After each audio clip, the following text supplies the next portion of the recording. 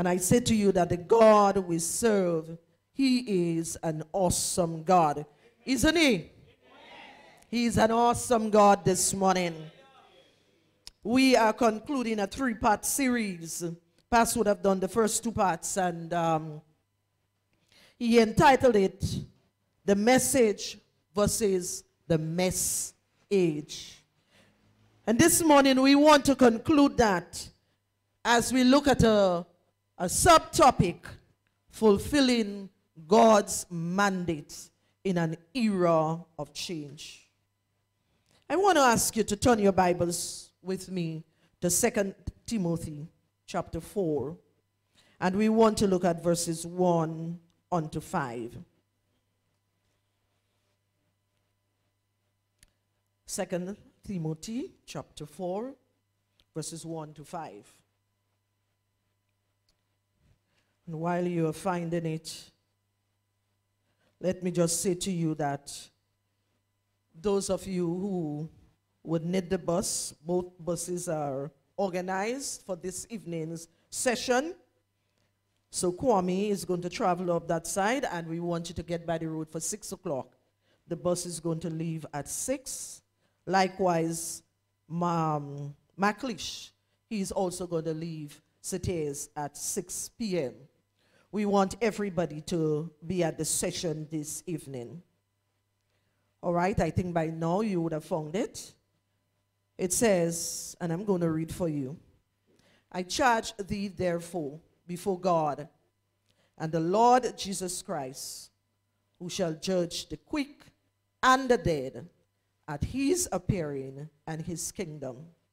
Preach the word. Be instant in season, out of season. Reprove, rebuke, exhort with all long suffering and doctrine. For the time will come when they will not endure sound doctrine, but after their own lusts shall they heap to themselves teachers having itching ears. And they shall turn away their ears from the truth, and shall be turned unto fables. But watch thou in all things, endure affliction, do the work of an evangelist, make full proof of thy ministry. And as I said, I'm sharing with you on the sub-theme, fulfilling God's mandate in an era of change. And I am certain that when you look at that subtopic, you would agree with me that we are definitely in an era of change. The question here is, what is God's mandate? And a number of you might say to me, Sister King, it is preaching the gospel. Some of you might say, well, mass evangelism. Some of you might say, I believe it's personal witnessing. While there are others who would say, giving of your monies, giving of your time, and giving of everything that you have. And there are others who would say, reaching the lost at any cost. The truth is, the mandate of God takes into consideration all that we have there. Preaching the gospel, mass evangelism, personal witnessing, giving, reaching the lost at any cost. And you would notice that personal witnessing is highlighted for you. I'm saying to us, if we are going to fulfill God's mandate in an era of change, we must consider all of the above there. But of course, personal witnessing is extremely important. I say to us this morning, we are in an era of change. And because we are in an era of change, it is extremely important for you individually, for all of us individually, to get involved in personal witnessing. I say to you that Mass evangelism is good. But ever so often, as individuals, we hide behind mass evangelism. May I submit to us this morning? Paul said to Timothy, I charge you before God. It's a personal charge that was given to Timothy. He said to Timothy, preach the word, be instant, in season and out of season. The question here is, when last have you told someone about Jesus? Those of us that are saved, and a number of us here, we have been saved 40-something years, 50-something years, 30-something years, 20-something years. May I ask us this morning, when last did you tell someone about Jesus? We spoke about the message in a mess age. And I'm certain you would agree with us that this is a mess age. This age that we are living in, it's a conflicting age. It's a mess up age. And do they need the word of the Lord? People need the Lord. We sing that song all the time. People need the Lord. How would they hear if we don't tell them? How will they hear if we don't witness to them? Brethren, this morning, I have no doubt that the mandate given by Paul to Timothy, it is as clear as crystal. The mandate is clear. When I first knew this little church here, and that's when we used to face up that way, people like Sister Callis and company would remember that. They had on the wall, right up there, Mark chapter 16, verses 15 and 16. And the question is, what is the mandate? The mandate says, go ye into all the world. And do what? Preach the gospel. And so the mandate is to everyone, not just a selected few. The mandate is to everybody. What is the mandate? The mandate I'm saying to us this morning, it's as clear as crystal. Preach the word. May I submit to us this morning that the mandate that God has given, it is still relevant in this era of change. Hear what Paul said to Timothy in chapter 4 and verse 2. He said, preach the word, be instant, in season, out of season, reprove, rebuke, exhort with all long suffering. And he went on into verse 3. He said to Timothy, for the time will come when they will not endure sound doctrine. Are we living in a time now when people don't want to endure sound doctrine? If ever, it is now. You know, everybody wants a glorified gospel, an instant gospel, a gospel that does not tell you how to live, a gospel that would appeal to your emotion.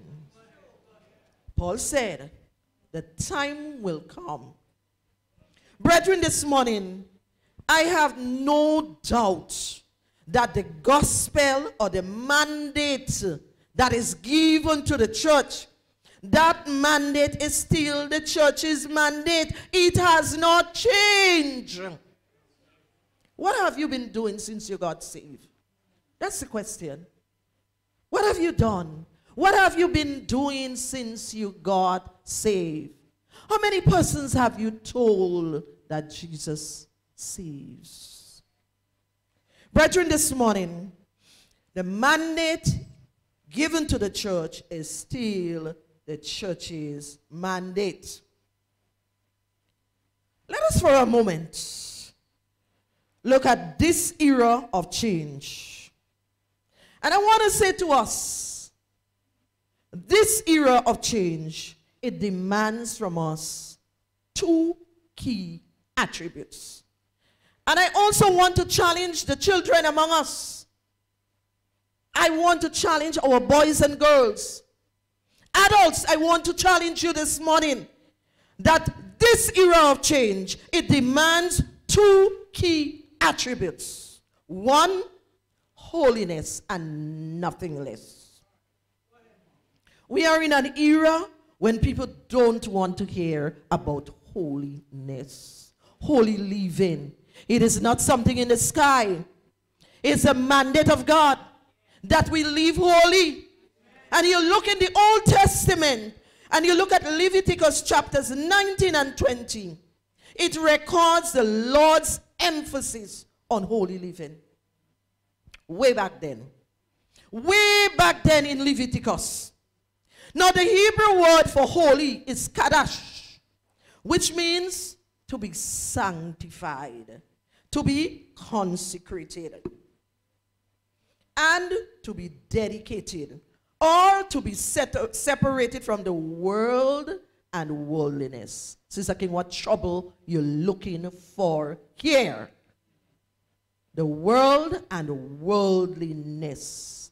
We are in an era where you can't tell Christians about worldliness anymore. It's a word that is kicked out of the Christian dictionary. But I say to us this morning that God expects of us to live holy lives. Not only did the Lord command the Israelites to be holy, but in those 2 chapters, brethren, he gave them specific examples of things they could do in their daily lives to obey this commandment. And as you look through Leviticus and you go into chapter 11, verses 44 and 45, it is emphasized there again. And somebody might say, Sister King, that Old Testament. We don't live in Old Testament time. Ah, really? Really? The whole Bible for the whole man. Let's go into the New Testament. And you look at 1 Peter.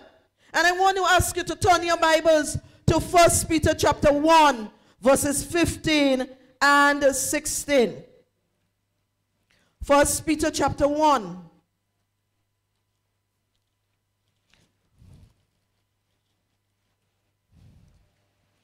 And it says here, but as he which had called you is holy, so be holy in all manner of conversation.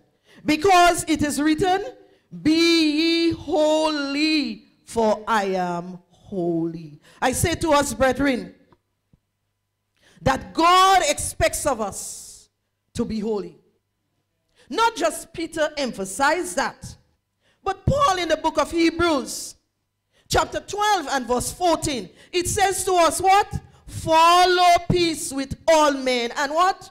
Holiness, without which no man shall see God. Hey, let me say to us this morning, brethren, holiness is not something you put on and you take out. No, it is part of the Christian life. It is part of our everyday living. Holiness, brethren, is the lifestyle of the Christian. It is not something far-fetched. Are we perfect? Certainly not. I know we're not. But God expects us to live holy lives. I'll tell you that. I am sick and tired of the practice of unholiness among Christians. Hey, the Bible says that if you are going to name the name of Christ, live holy. He expects us to.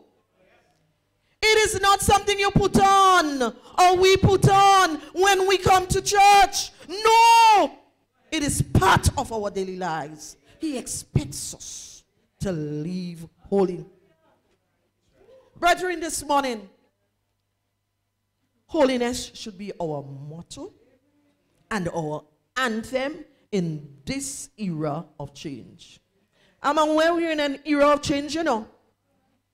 I am aware that a number of things are happening now in an era of change.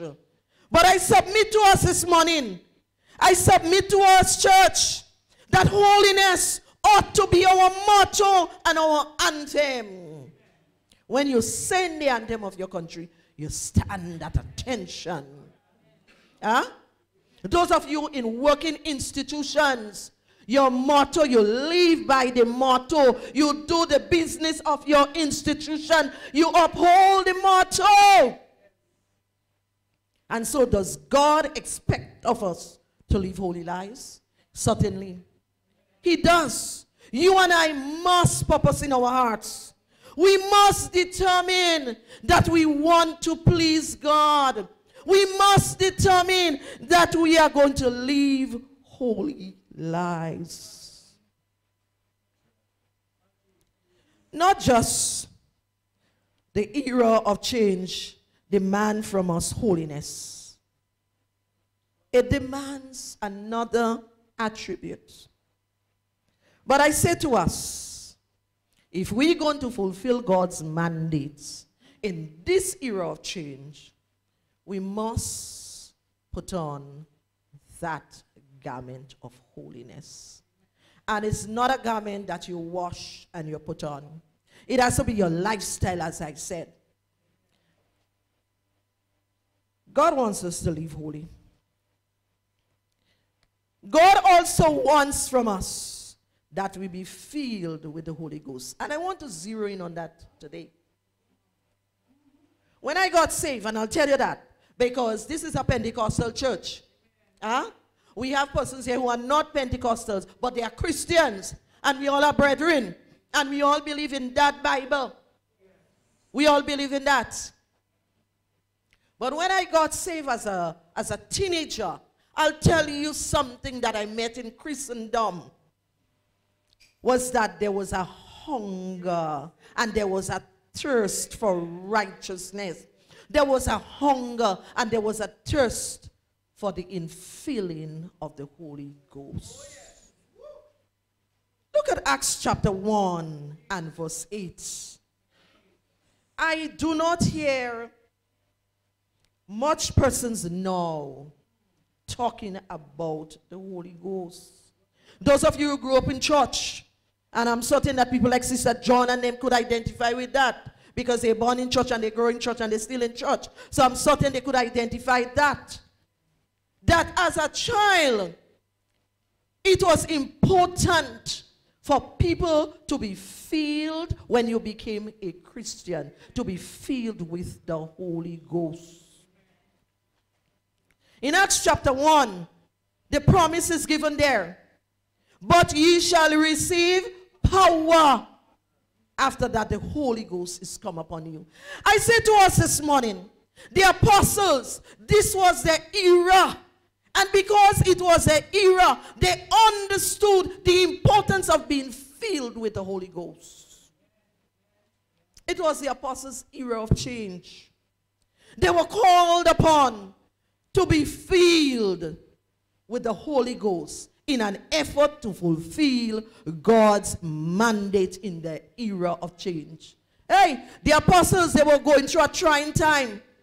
And listen to me. As you look at Acts chapter 1 or chapters 1 and 2, you would understand the importance of the Holy Ghost in the lives of the apostles. Look at Peter. After they were filled. You know what happened? People laugh at them when they were filled.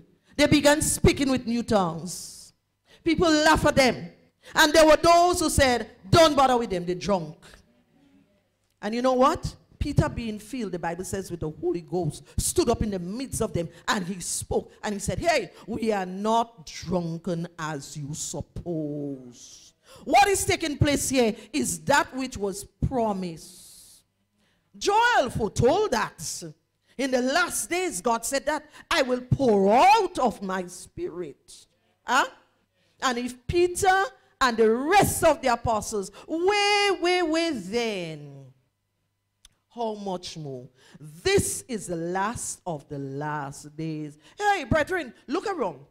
Tell me, what has to be fulfilled again? This is the last of the last days.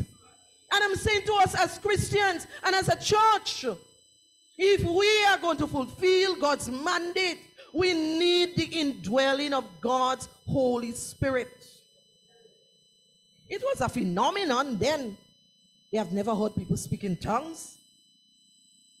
Men speaking in unknown tongues? That was a phenomenon. People were wondering, and it's like, where they came from? Who are these people? What happened to them? They knew them. As a matter of fact, they were ordinary fishermen, most of them.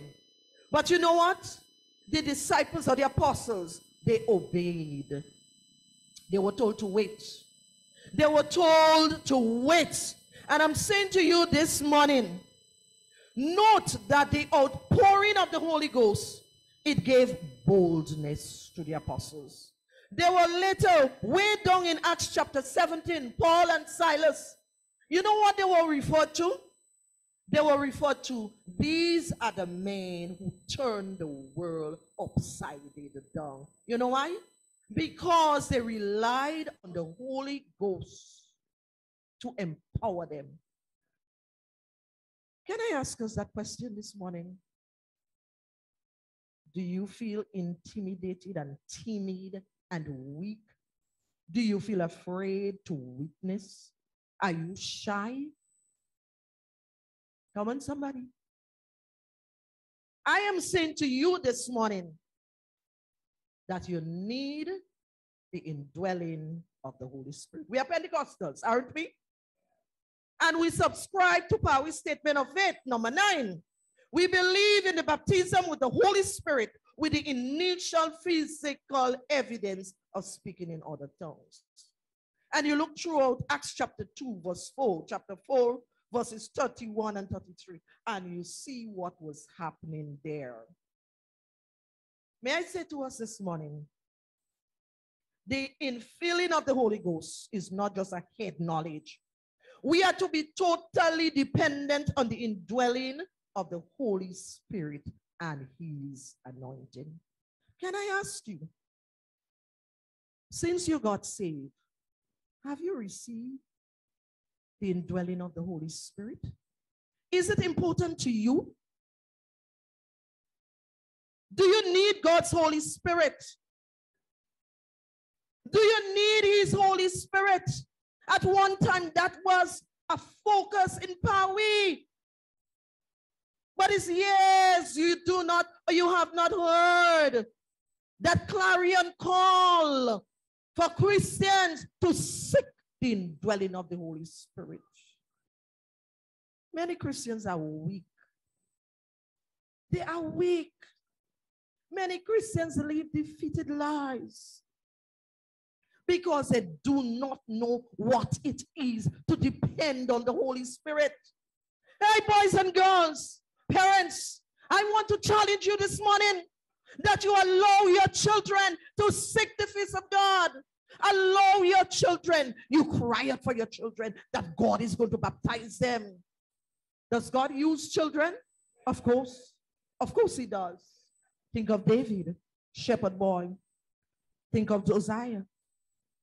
And the list can go on and on and on and on and on and on. Does God use children? Teenagers among us this morning, I want to appeal to you. I want to appeal to you. When I got saved as a teenager, that's what I meant. And as a young person, we were encouraged to seek for the baptism of the Holy Spirit. We craved after it. We craved after it. We prayed and fasted because we understood the importance of the indwelling of the Holy Spirit in our lives. Do you feel feeble this morning as a Christian? I want to challenge you.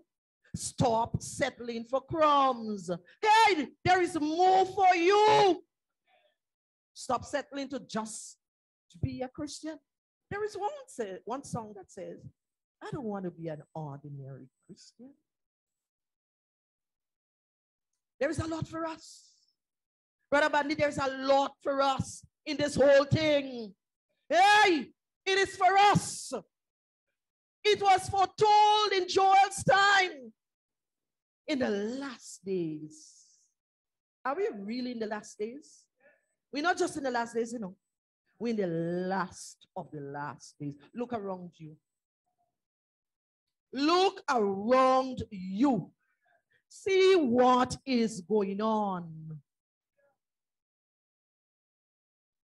We need to live holy lives. We need to be filled with God's Holy Spirit.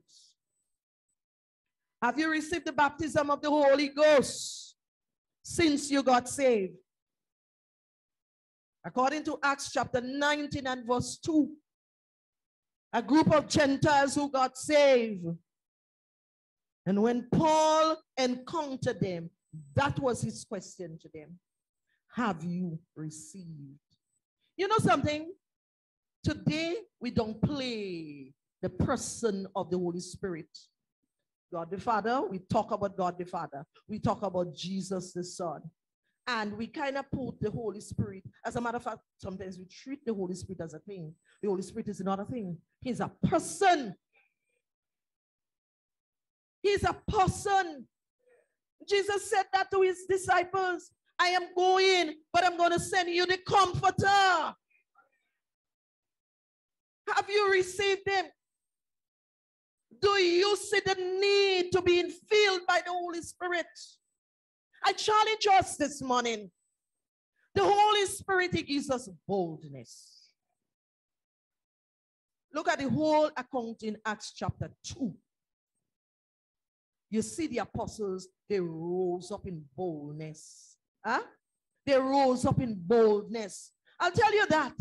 We still, Brother John, we still have people in Pentecostalism who are not just afraid, but they are ashamed of the Holy Spirit and the power of the Holy Spirit.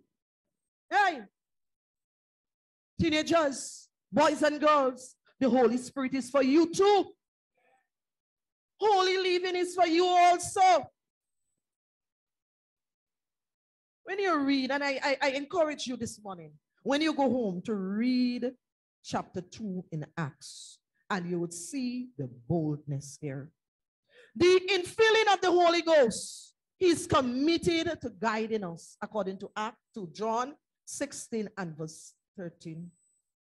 Howbeit, when he's come, he's going to guide us into all truth. The Holy Spirit empowers us to live a life of faith in Christ, according to Galatians chapter 2 and verse 20. So I say to us this morning, the Holy Spirit is not a far-fetched topic.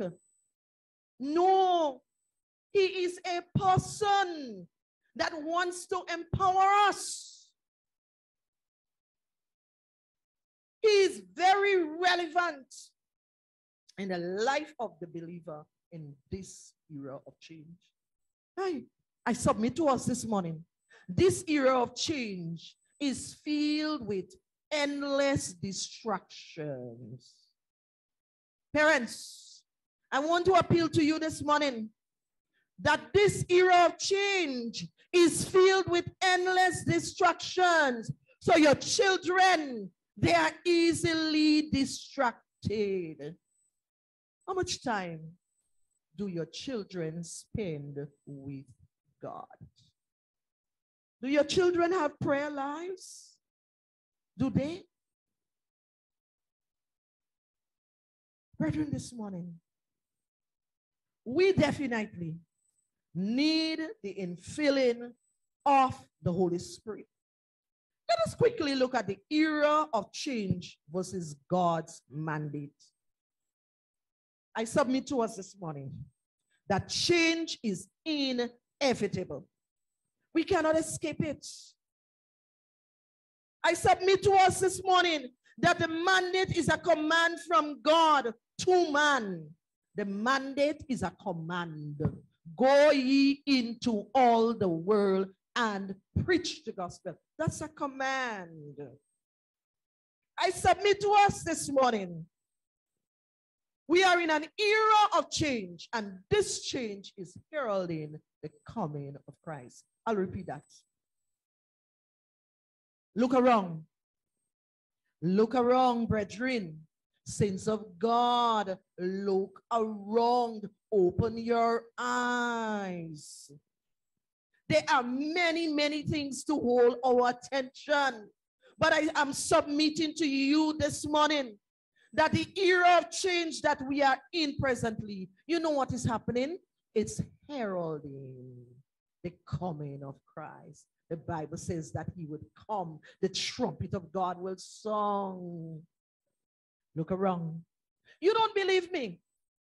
Go to Matthew chapter 24 and read Matthew chapter 24, where the Bible tells us about all of those things that are going to happen. And you say, Sister King, well, it's a long time we be hearing about wars and rumors of wars and what have you. It's a long time we've been hearing about pestilences. Don't you find that they are intensifying now?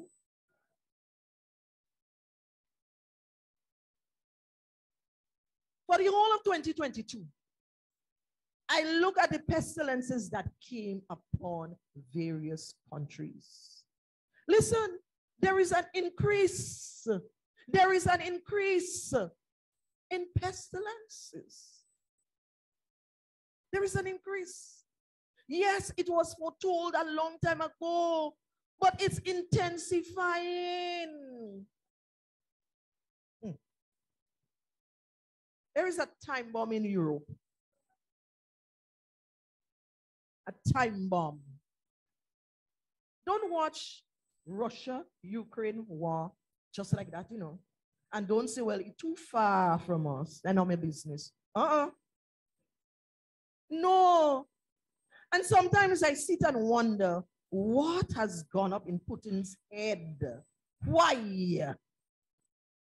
I mean, I read all of the background info, you know, the lies that the NATO countries would have done, and Putin is mad. But come on. Wars and rumors of wars. Earthquakes in diverse places. Sister King, earthquake always taking place. That's true. That's true. It's intensifying. Mm-hmm.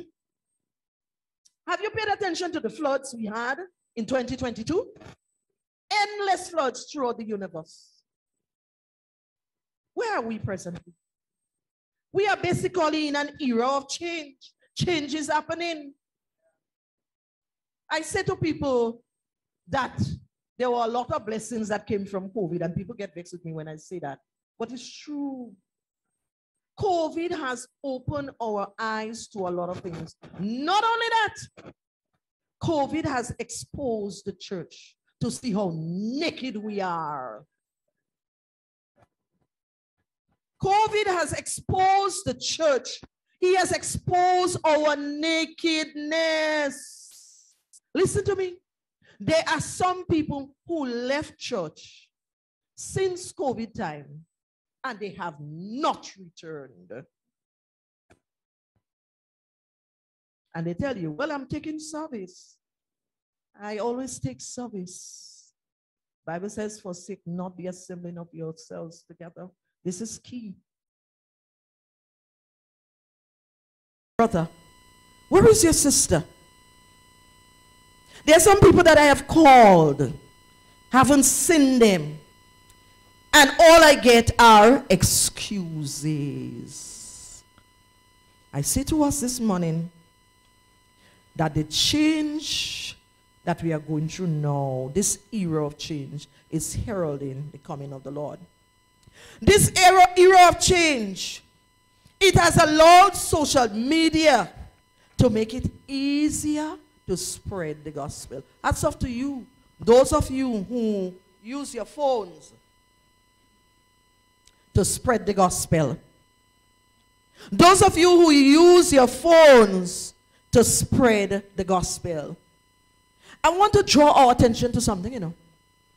I want to draw our attention to something. I think I have it in another slide.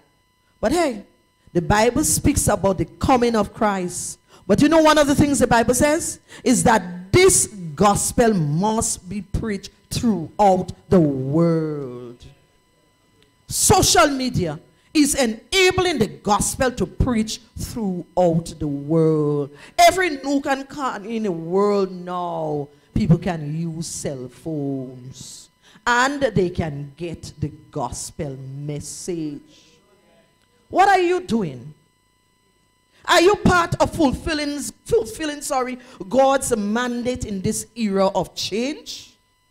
What part are you playing in that? I want to challenge the young people among us. I want to challenge you youths. Come and get up. Get up. Begin to spread the gospel by the way you live and by speaking to persons one-on-one. That's the greatest weapon in terms of witnessing. It's not so much the mass crusade. And mind you, I have nothing against mass crusade. Anybody can hide behind the crowd in mass crusade. And let me tell you that. As a young Christian, I know what it is to face people and to challenge them with the gospel. Listen, there are some people, they're good at putting up a front in a crowd. And they will tell you everything about church the moment you begin to minister because they have friends around them. Take them one-on-one. Take them one-on-one. Is God's mandate still important today?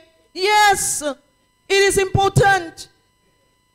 And you would find I am knocking our children because I understand how powerful children can be. Children, witness to your friends. Tell them about Jesus. Tell them that he died for them.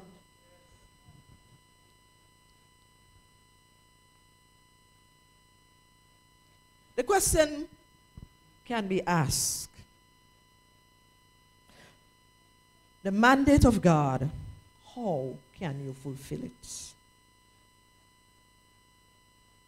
According to 2 Timothy chapter 4 and verse 2, what did Paul say to Timothy? Paul said to Timothy, we are to preach the word. How can you fulfill the mandate of Christ? By preaching the word. He said, reprove, rebuke, and exhort with all long suffering and doctrine. You know what you have to do, brethren? How can you fulfill the mandate? Simply by preaching the word of God. Come on, saints of God. Tell someone. Tell anyone. Tell everyone about Jesus. You don't need a magic wand to spread the gospel.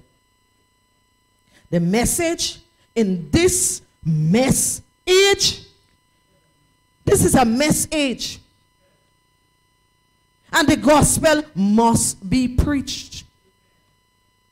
I ask us this morning,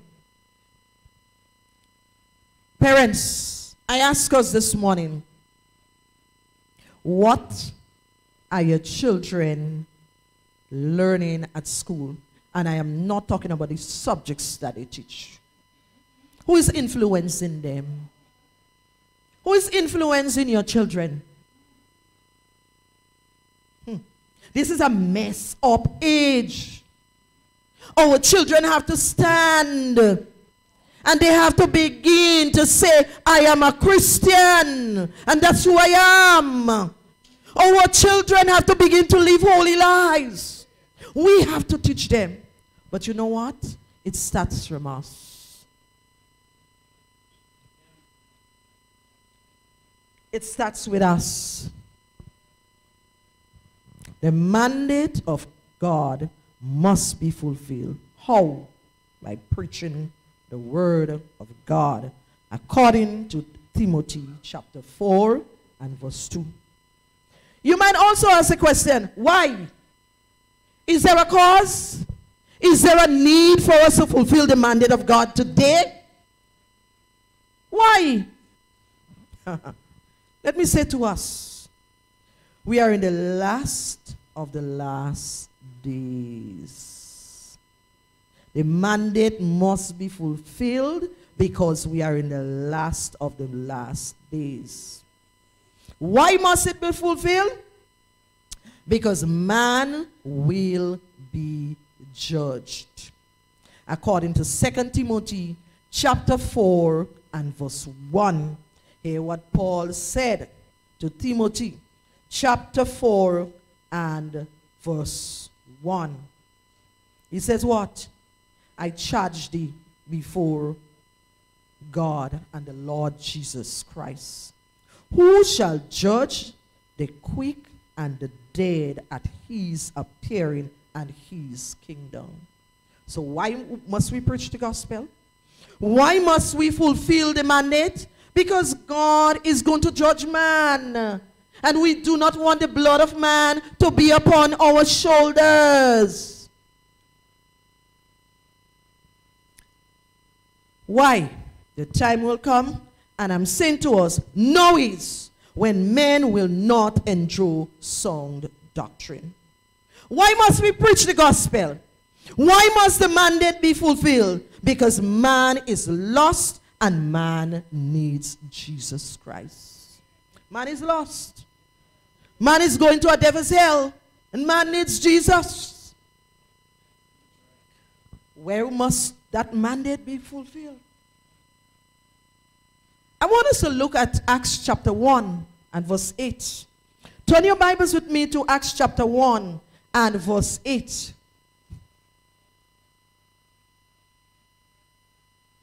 Acts chapter 1. I know we have read that over and over, and I know that we are acquainted with it. But this morning, I want to draw something to our attention as we look at where must the mandate of God be fulfilled. Chapter 1 and verse 8 says, but ye shall receive power after that the Holy Ghost is come upon you, and ye shall be witnesses unto me, both in Jerusalem and in all Judea, and in Samaria, and unto the uttermost parts of the earth. Where must the mandate be fulfilled? Brother Bandy, thank you for the work you're doing on that radio station. Every night spreading that gospel. According to Acts chapter 1 and verse 8, it says, first of all, ye shall be witnesses unto me where? Jerusalem. Where is your Jerusalem? Where is your Jerusalem? Your Jerusalem is your home. Your immediate and extended families. He did not stop there. He said Jerusalem and all Judea. And when you think of Judea, you're thinking of our communities. So your friends and your loved ones. Can I ask us this morning, how many persons in your community know that you're a Christian? How many persons in the community know that we are saved soul people? You know, long ago they used to call us saved soul? And it was a tease word, you know. But I like it. I like it. It differentiates. The saved soul is differentiated from the church goer. They used to tease us, saved soul. Says here, you shall be witnesses. I call us this morning to understand that God has given us a command, and we must fulfill his mandate in this era of change.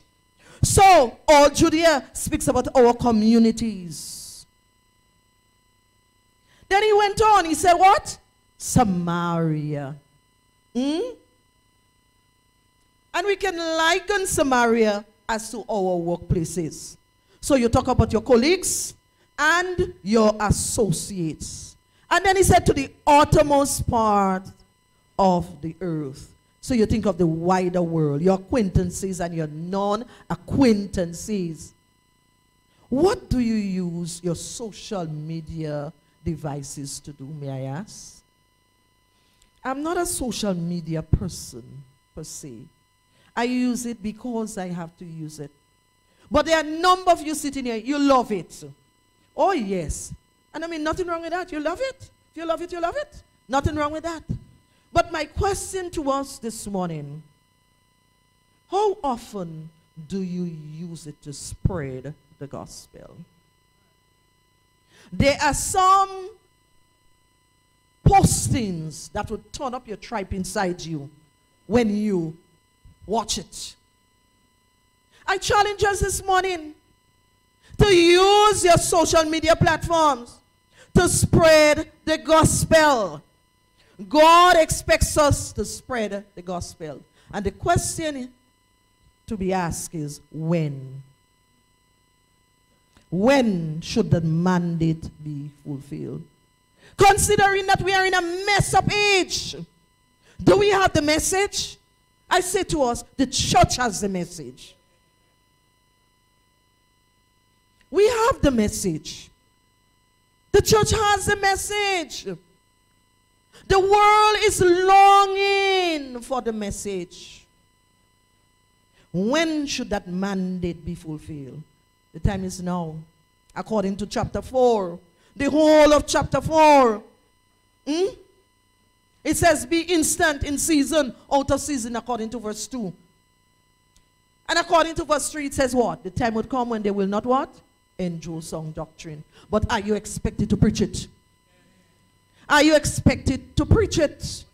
Are you expected to fulfill it? I said to you earlier on, read Matthew chapter 4. The entire chapter. But pause for a while at verse 14. Verse 14 speaks about preaching the gospel to all nations. Hey. It's nice to come in church on Sundays, you know. Brethren, I said it's nice to come in church on Sundays, you know. It's nice to come in church and dance and have a good time. Some people say they get a sweat in church. Nothing wrong with that. Hey. But after you leave church, where is your Christian life lived? Christian life is not lived inside here, those four walls. We live the Christian life on the outside.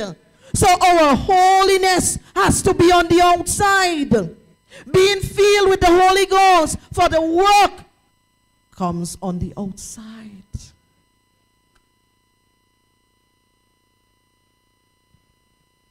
I make that statement all the time. And I say that there are lots of Christians. And when I talk about the church and Christians, I'm not just talking about Temple of Deliverance. No, I'm speaking general. But I say to us, we have a lot of obese Christians. A lot of Christians suffer from spiritual obesity. Why? Because we hear and we hear and we hear and we put in and we put in. What do you do with what you put in? What do we do with what we put in? We put in. It's like people who eat and eat and eat. They become obese. Let's check ourselves this morning. Are we obese? Are we obese this morning? When last have you told somebody that Jesus died for them? Are we obese Christians this morning? Because if you continue to fill yourself with all that you get on Sunday morning and Monday night and Thursday night, and you don't do anything about it, you will become obese. Question to ask ourselves this morning: am I an obese Christian? Do I share the gospel? Little children, I want to challenge you children, because you can be effective. I got saved at age 15. And I knew what it was to be bold for the Lord. I got saved at age 15. And I did not hesitate. As a child of God, everybody in my class knew I was a Christian. Yeah? Everybody in my class knew I was a Christian. I got saved in Form 4. And the rest of my secondary school life, all my friends knew I was a Christian. How many of your friends in school know that you're a Christian? How many of your friends in school know that you have given your life to Jesus? Come on, boys and girls. This Christian thing is for everybody. It is not just adults. I'll tell you that. When the devil lashes at us, he does not just lash adults. He lashes children. A few years, that was before COVID, I remember watching a little girl here, and my heart broke. I cried. We prayed for that child after service. The child was about 2 years. The child was having some problems. And when I watched that little child about 2 years started manifesting, my heart broke. You really think, children, that is only adults the devil lashes? No. He lashes everybody. And listen, there isn't anything called children attack, you know. No. There isn't anything called children attack. And so I challenge you this morning that we align ourselves with what God requires of us. Holy living, the indwelling of the Holy Spirit. If you're going to fulfill the mandate of Christ, if you're going to fulfill the mandate of Jesus in this era of change, this is a pandemic world, you know. Not just because COVID came. This is a chaotic world that we are living in. This world needs Jesus. I think it was Colin David who sang that song, that this world needs Jesus. I say to you adults, your friends need Jesus. I say to you boys and girls, your friends, they need Jesus. This world is going to a devil's eternity. Does it bother you when your friend dies and your friend did not know Jesus? Where are you this morning? Where are we this morning? Those of you on the outside, where are we this morning as we seek to fulfill God's mandate in this era of change? Where are you? Where are we this morning? Are we in the place that God wants us to be?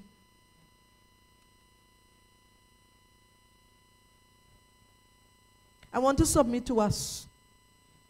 Holy living is not plain a thing. It's not plain. You know, sometimes when you speak about holiness, people say to you, are you holier than thou? Are you holier than thou? No. God requires that of us. What is God saying to us? God is saying some things to us this morning. One, we must recognize that this is an era of change that we are living in. We must recognize that. Look at what is happening now. People could stay home and work effectively. You don't have to go on the site. And we all know too well, children were home learning. You know, question mark, how many of them really learned?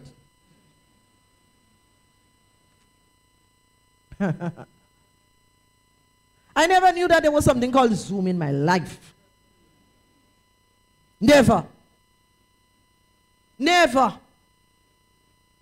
But look at how we can connect to one another. Era of change. Change. Change. Change is sweeping through this world. But I'll tell you that the governments of the world, they don't have the answer, you know. No, the governments of the world, they don't have the answer. I mean, they're trying their best. I feel sorry for them. I'm glad I'm not a politician, honestly. What? I'm glad I'm not a politician. And that's why we have to pray for them. God expects us in this age that we are living in that we must be sure about his mandate. What is God's mandate to you? What is he asking you to do? Brethren, this morning, what is he asking you to do as an individual? What is he asking me to do? How many of your loved ones know that you're a Christian? You know that there are some Christians who live in a home and their relatives don't know that they are Christians. They only see them coming to church. What is God saying to us? That we must fulfill that mandate. Go ye into all the world and preach the gospel. We must walk in holiness. We must operate in the anointing of the Holy Spirit. Gone were the days when we think it's far-fetched. And I mean, some apologies need to be given to our children. Because you know what? Long ago, the anointing of the Holy Ghost was displayed in a very negative manner. Throwing down chairs and kicking down benches and all of these things. The Holy Spirit is a gentleman, you know. And because of that, a lot of people became fearful. They did not want to be baptized with the Holy Ghost. I'm saying to us, the baptism of the Holy Ghost has nothing to do with throwing down chairs. Not only that, you know. Women, I was told, used to use that Sister John as a means of Sister John and I not speaking. And so feel so much. Get by Sister John and I bounce her down. And I step on her toes. All of this stupidness used to happen in church, you know. All of this nonsense used to happen in church. Yeah. So Sister Y and I, we ain't going on good. And what I'm under the anointing so much that I'm dancing over there and I make sure I step on her toe and I stamp the toe. Really? Really? Holy Spirit has nothing to do with that. The Holy Spirit is a gentleman. And the purpose of the Holy Spirit is to empower us. Is to empower us for ministry. To empower us for service. That's the purpose of the Holy Spirit in our lives. Not for confusion. Not for confusion. So I don't go and throw on the table deliberately so that it falls on Sister Lewis's foot. No. And I'm under the anointing so badly. Hey. The spirit of the prophet is subjected to the prophet. I don't care how Holy Ghost filled we are. We are in control of our lives. So I'm not speaking about that era. I'm not speaking about that. I'm speaking about understanding the importance of the Holy Spirit to guide you, to empower you, to give you boldness, to stand before kings, to stand before the crowd. That's what I'm talking about this morning. Do you need the Holy Spirit? What is God saying to us? We must walk in holiness. We must operate in the anointing of the Holy Spirit. Hey. I do not want to operate outside of the Spirit of God. I'll tell you that. I'll tell you that. I've shared that testimony already. But that testimony would forever live with me. Hey, brethren, when you are cornered in difficult situation, you need the Holy Spirit to help you. When you are cornered, when you look up and you look down and there is nobody to help you, you need the Holy Spirit to guide you. You need him to guide you. Bible says he would guide us. The Holy Spirit hovers over us. He protects us. He is our shield that protects us. A number of you would have heard me spoken about that. I left a prayer and fast one night. We had all-night prayer meeting a Friday night. And of course, as an obedient child, I've always been obedient to my mama. As an obedient child, Saturday morning, my mother goes to the market every Saturday. And before both wife wakes, she's out. And I remember saying to my mother, I'm going to all night. And her words were, Lynette, make sure you ought to come back to help me jog the load. And so I decided at around 1-ish, I was going to leave to go up home. Not here. I was living in Mount Craven at that time. And I remember at that time, we didn't have much of the young men in church because a number of them had gone off to Bible school. And when I was about to leave, I remember some of the sisters said to me, Sister King, I'm not King, Rennie. Sister Rennie, you alone going up that hour? And I said, yes, I have to go jog the load for Nenen. And they kept saying to me, no, don't go. And I remember I left, walking through Satés to go up to Mount Craven, way behind God back.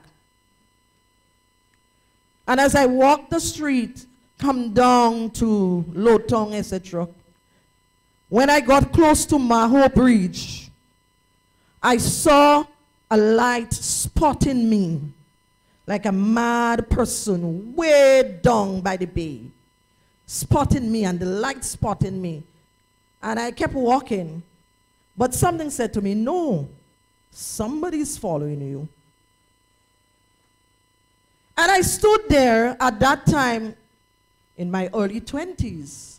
Being an athlete, I felt I could have outrun the person. And so I stood there contemplating what to do.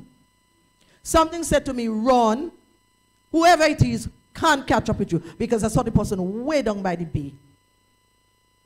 And something said to me, don't run. And so I stood up and I walked back a few steps right in front of a house, which was pastor's godmother, her daughter's house. So they knew me. And I attempted to go bang on the door and say, somebody's following me. But I'm like, these people are sleeping. I mid-morning. What's wrong with you?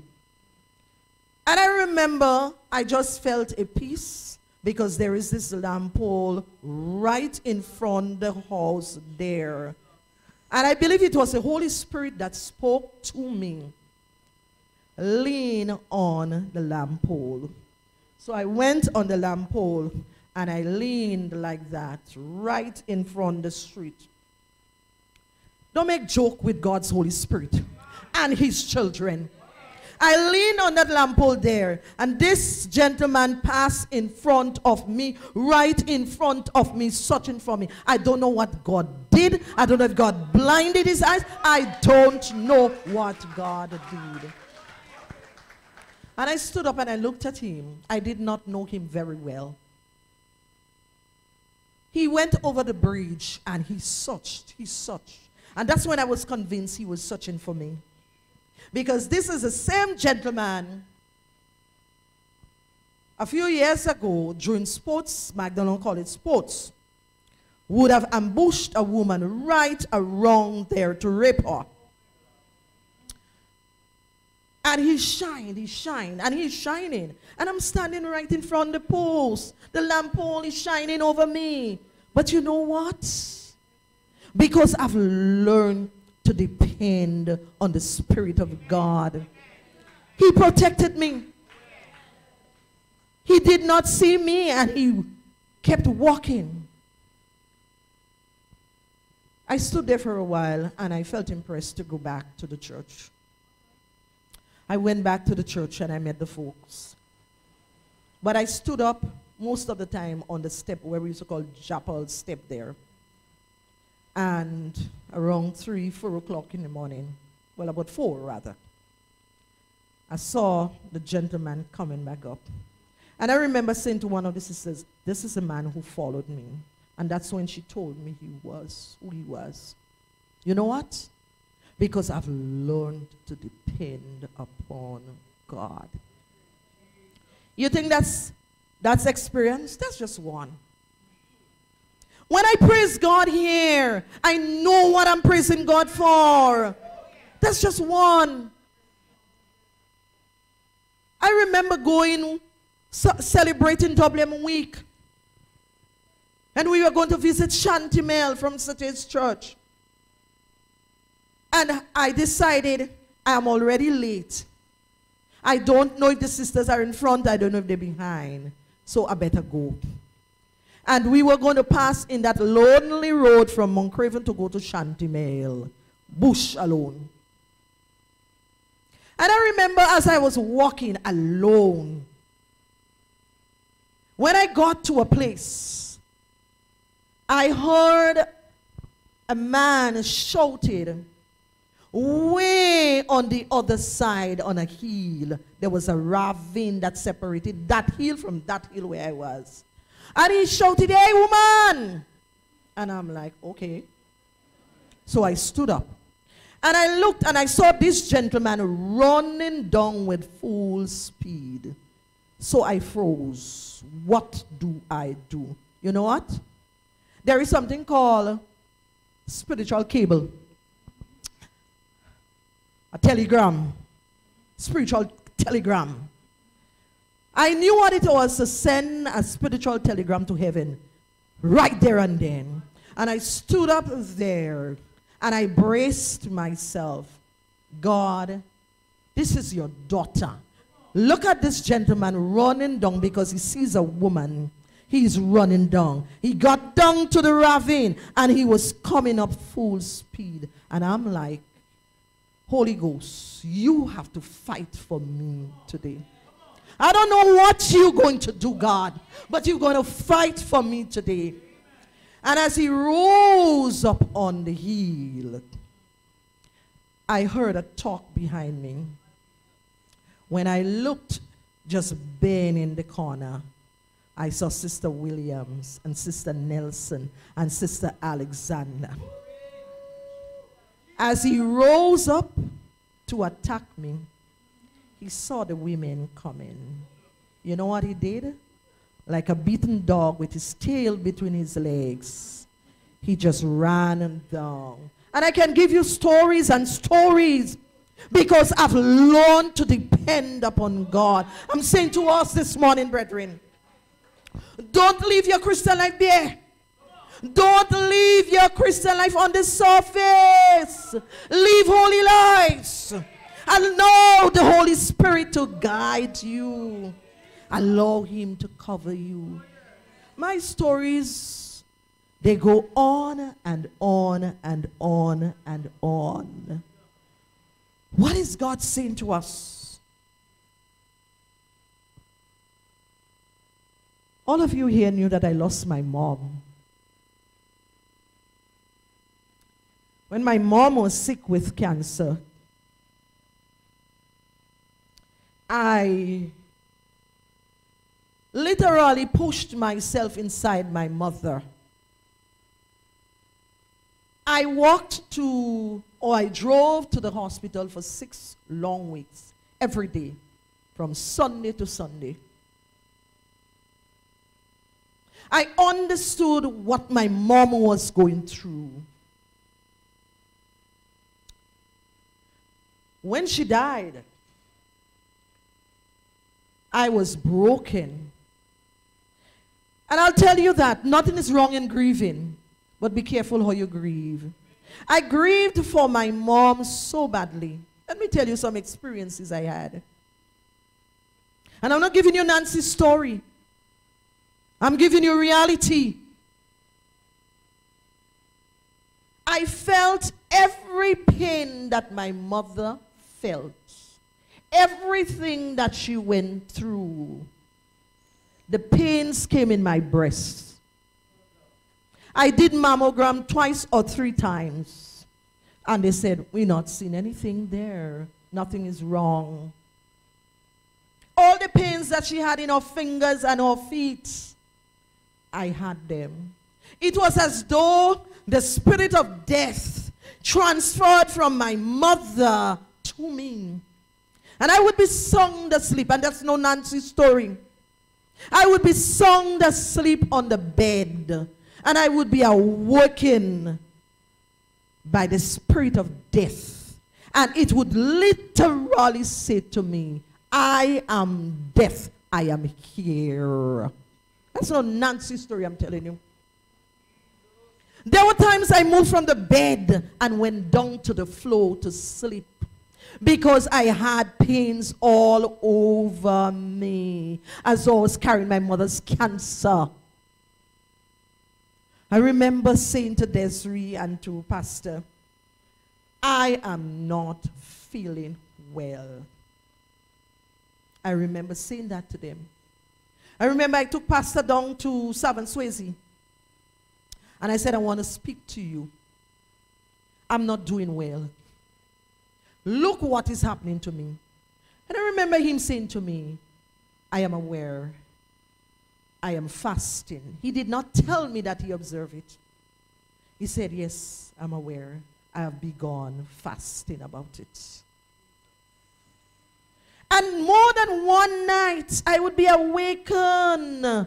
I am death, I am here. But you know what? The Bible says the people that know their God, they shall be strong and they shall do exploits. You never heard me talk about that. I went through this ordeal. But you know, one thing in the back of my mind, the God I serve, he's able to see me through. I knew what it was to depend on the leading of the Holy Spirit. I'll tell you that. When you begin to live holy lives, he comes through for you. He comes through for you. When you depend on the Spirit of God, he defends you. Brethren, don't mind me when you see a dancing in front of you. I know why I'm dancing. I'm not dancing just because I feel like dancing. I'm dancing because the experiences I had with God, I am thankful to him. So I challenge you this morning. I challenge you today. Live holy lives. I challenge you today. Allow the Holy Spirit to lead you. I challenge you. Don't live weak Christian lives. Will you face those testings? Oh yes. Your one might be different from mine. It might be worse. I don't know. What is it that you're going through? Where are you in your Christian life? What is it that you're going through? Is he able to come true for you? Is the Holy Spirit able to defend you? I could take the whole day to testify. I could take the whole day to testify. But you know what? God is saying to us this morning, we must evaluate ourselves and see where we are in Christ. Not only are we called to evaluate ourselves, we must educate ourselves in and for this era of change. Are you satisfied where you are? Or do you want more? Do you want more of God? Do you want more of his Holy Spirit? Have you reached your pinnacle already that you have enough, that you don't need any more? No.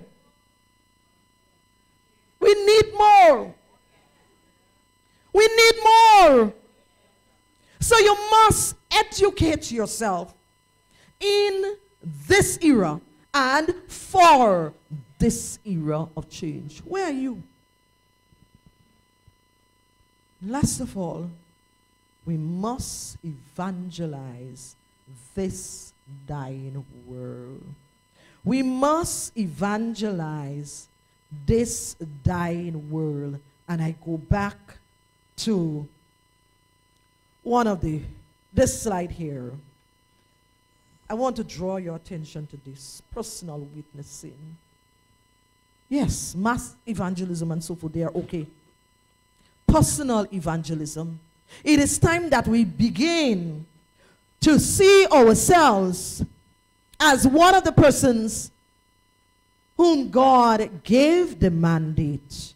Go ye into all the world and preach the gospel. What are you doing? What are you doing? We must evangelize this dying world. This world is dying. This world is chaotic. This world needs Jesus. And so in our daily lives, at our workplaces, at school, wherever we are, we must begin to evangelize this world. Remember, this is 2023, the year of the 3 R's. And can you say it together with me? Sorry, the 3, why did I put R? That's an error. The year of the 3 E's. Evaluation. What's the other one?